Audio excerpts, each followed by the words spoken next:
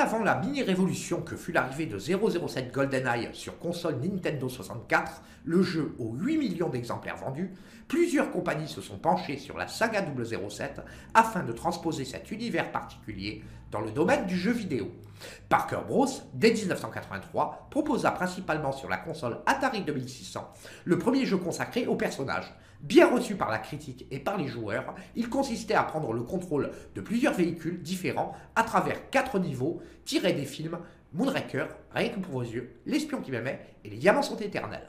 Compte tenu de la technologie de l'époque, il n'y a bien sûr rien de comparable à ce qui peut exister désormais sur le marché, ni même rien de comparable avec les jeux qui ont suivi quelques années ou quelques mois plus tard. Au milieu des années 80, la grande évolution dans les capacités des machines en vitesse et en mémoire, avec notamment la démocratisation des processeurs 1632 bits, comme le Motorola 68000 qui équipait les Macintosh, Atari ST et autres Amiga, a permis à la société Domark de développer pas moins de 6 jeux bondiens entre 1985 et 1993, avec des standards qualitatifs d'un tout nouveau genre, et en particulier dans le domaine des graphismes, de la couleur, de la musique et du son.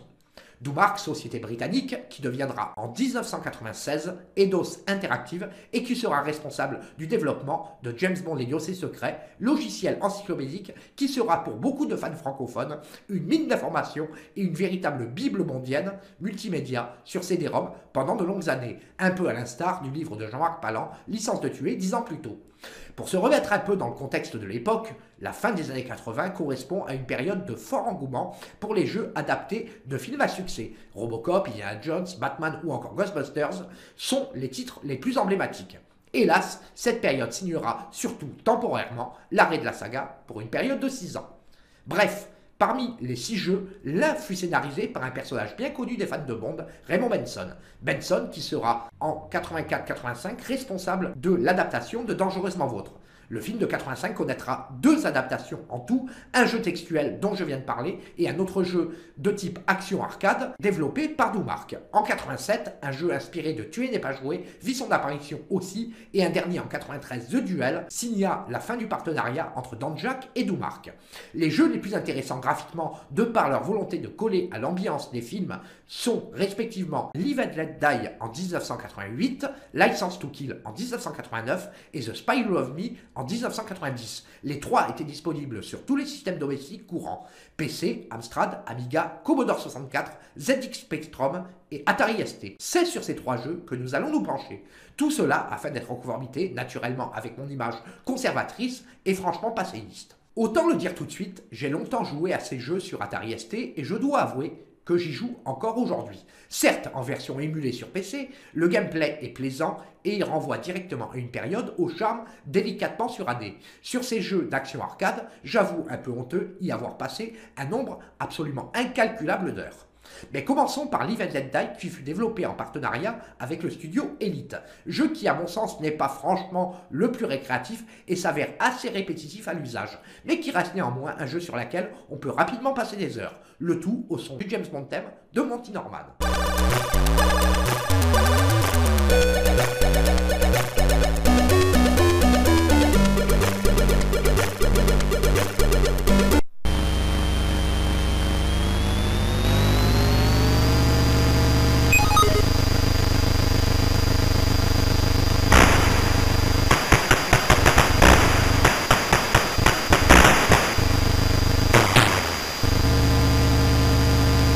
Comme dans le film, vous prenez les commandes d'un hors-bord à la recherche de Monsieur Big, à travers différents niveaux de différentes difficultés, allant du bayou de Louisiane au fjord norvégien, en passant par le Nil et autres fleuves Amazones. Le bateau de 007 est équipé de mitrailleuses et d'un lance-missile, le but étant de détruire les bateaux à votre poursuite, mais sans oublier de ravitailler régulièrement votre engin en vous emparant des bidons de carburant ou en vous saisissant des caisses de munitions larguées par le service Q. Le tout en évitant des obstacles, des mines, en tirant sur des cibles ou en effectuant des sauts sur des rondins de bois. Le jeu se termine lorsque, durant la mission à la Nouvelle-Orléans, après une course effrénée, vous détruisez d'un missile la base de Monsieur Big. Les versions du jeu les plus abouties en termes de graphisme et de son restent, comme pour beaucoup de jeux de la même période, les versions Amiga et Atari.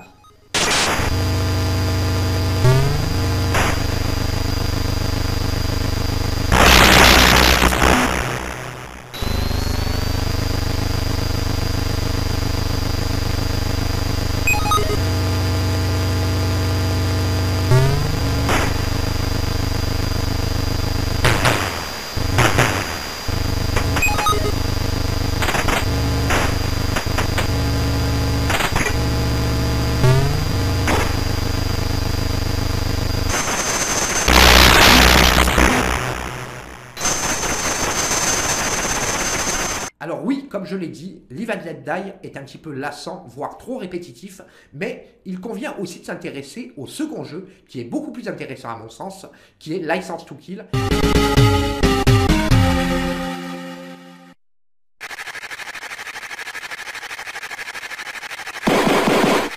Dans le premier tableau, vous pilotez l'hélicoptère aérospatial Dauphin des gardes-côtes et vous avez pour mission de pourchasser la Jeep transportant le trafiquant Franz Sanchez en évitant les tirs de ses acolytes. Hélas pour vous, les passagers de la Jeep prennent rapidement la fuite.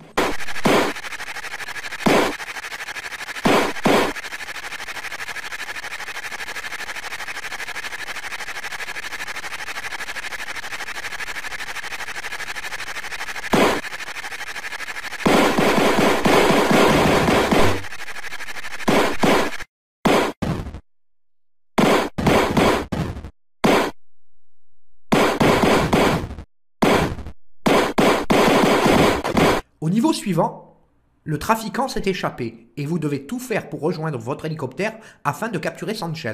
Vous n'êtes équipé que de votre Beretta 92 et vous ne pouvez recevoir que 5 impacts dans votre gilet pare-balles. L'opposition est nombreuse et il ne faut pas hésiter à faire sauter des barils d'essence afin de vous en débarrasser. Ce niveau nécessite rapidité, précision et ruse, tout en n'oubliant pas de recharger régulièrement votre arme.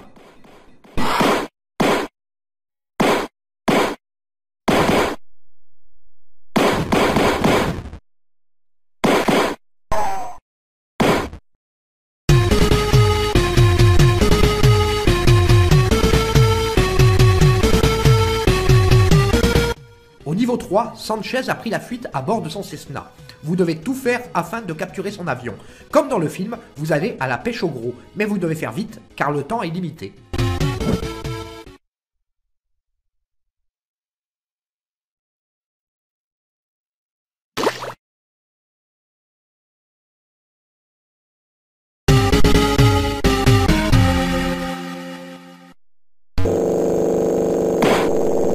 Bien après l'évasion de Franz Sanchez lors de son transfert, vous venez de quitter le Wave Crest et devez harponner l'hydravion transportant le produit phare de Sanchez. Mais des Zodiacs et des hommes grenouilles n'hésiteront pas à vous barrer le chemin. Le temps en plongée est limité et vous devez régulièrement remonter à la surface sous peine de vous noyer. L'avion étant harponné, vous êtes désormais exposé et vous devez faire du ski nautique, mais soyez vigilants aux projectiles ennemis.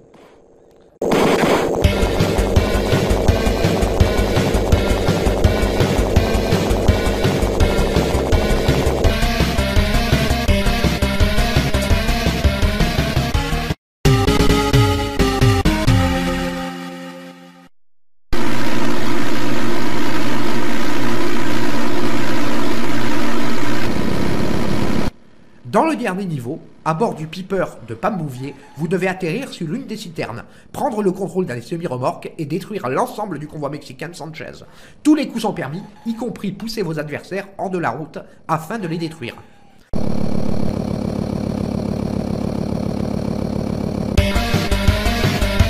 Le jeu se termine sur la destruction de l'Empire de Sanchez au son d'une version instrumentale de You Only Live Twice.